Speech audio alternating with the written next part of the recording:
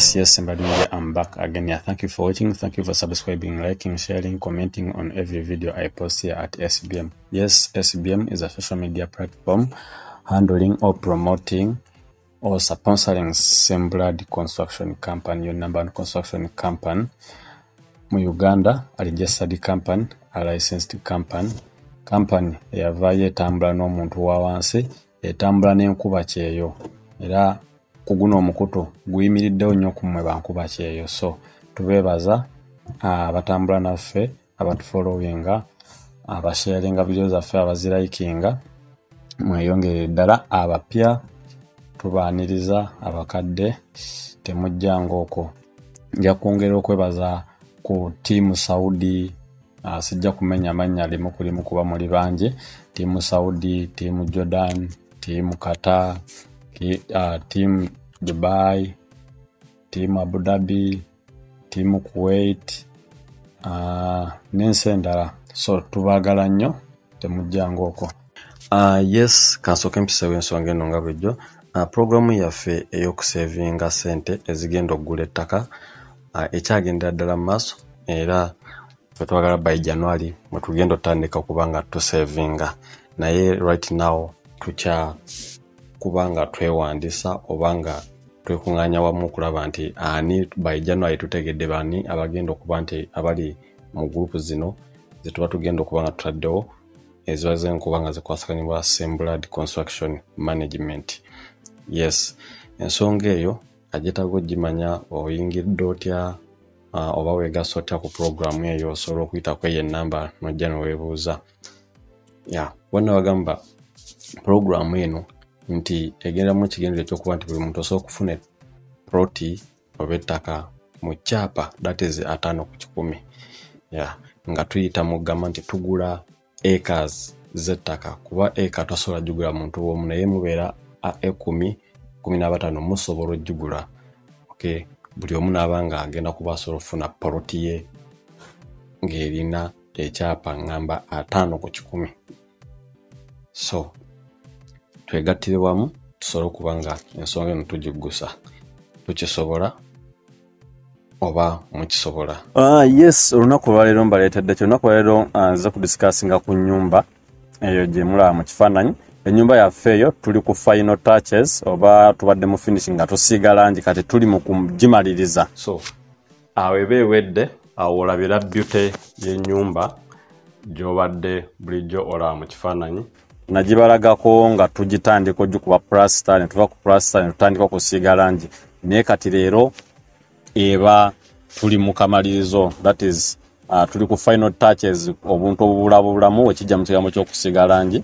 Naye nga yo eba ewedde ng'emugiraba mu kifaananyi munda ne wabweru. So biki byennyinza ogyogerako? Ise 2-bedroom house, erina ebisenge bibiri, erina sitting dining, erina kitchen, erina ne washrooms 2. Etudde ku poti futi 4 So gwe yandyetaaze plan yayo osobola okujja mu inbox ne tuba nga twogera ebisingawo. Ise hidden roofing format nga mukalaba.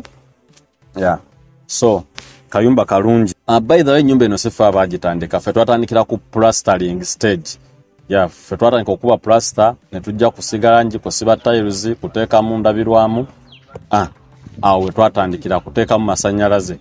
Era ekyo kinzizaayo ku bantu abagamba nandibawadde omulimu naye ffe twatandika dda.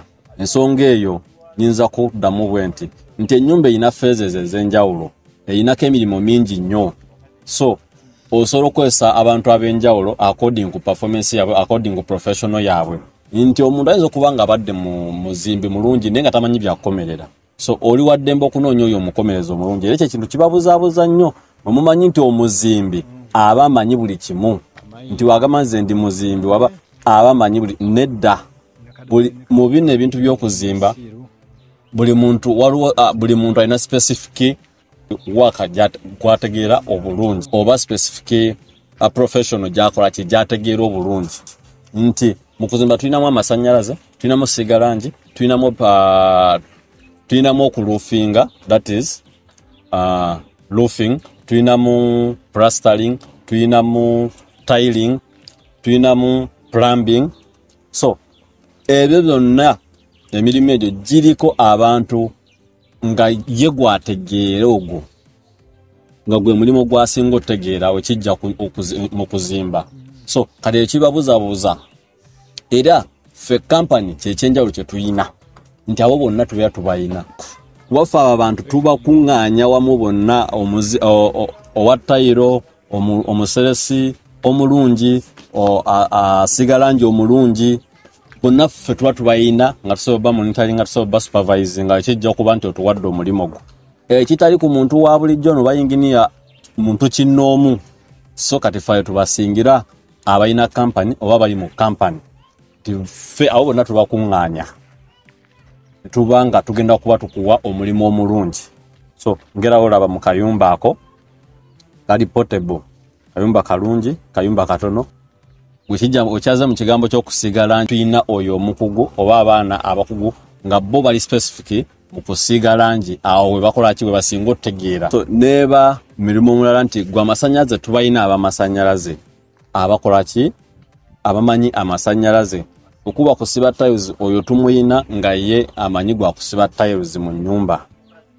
Okay? So kyekyenjawulo ekiri okubanga ise company oba nga okweseza company. So yensonga eyo bwe yandyetaaza details z'akayumba kano osobola okujja mu inbox bakobe twogera kuba kalungi ngaera we mukalaba. So n'olw'ensonga eyo gwe tobeera eyo n'ogamba nze ennyumba yange nanti kati nakoma ku roofing ate nali bakweseza. No, tusobola okujja ku roofing, tusobola okujja ku plastering, tusobola okujja ku tiling, tusobola okujja ku painting. Ene level wonna yetukusangira naffe tuyinza otutandikirawo.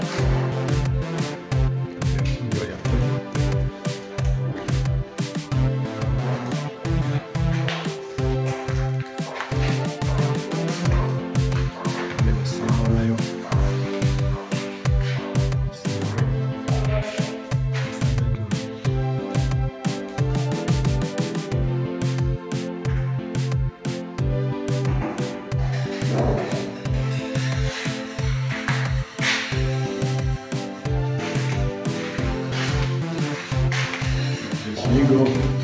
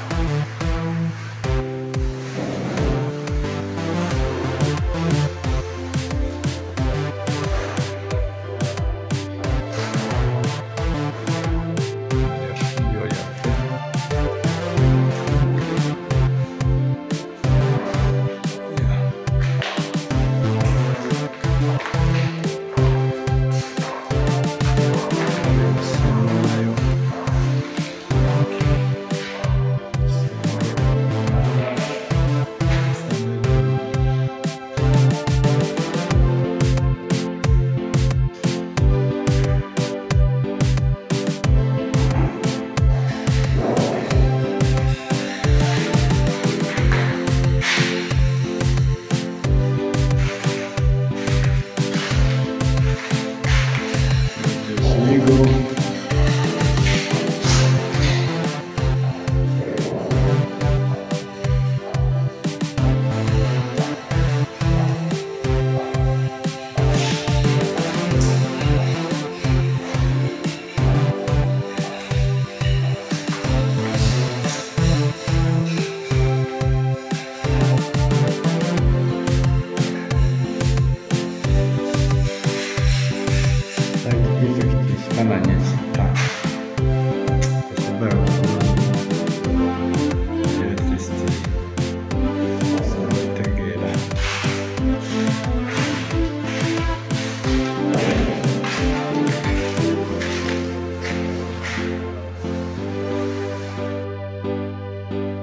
Tubagala nnyo SB Construction, your number one construction company. Go wenna yandyetaaze ogamba nti olina omulimu gwonna ogugwamu tuba by'okuzimba, that is kusiiga langi, kuzimba, amasannyalaze, kusabira, kukubira plan y'ennyumba yo, kusavinga ttaka lyo, byonna ebigwa mu tuba ebyo tuba tubikwasaganya as in SB Construction Company. Osobola tusanga ku namba yaffe eyo, osobola okukwako direct eri 07 82 18 6279. Eyo gikubeko direct ne ku WhatsApp kweri obenga oyogerako ne engineer direct. Otherwise ngenda kubamba kumya no tubagala nnyo. See you next time. Bye bye.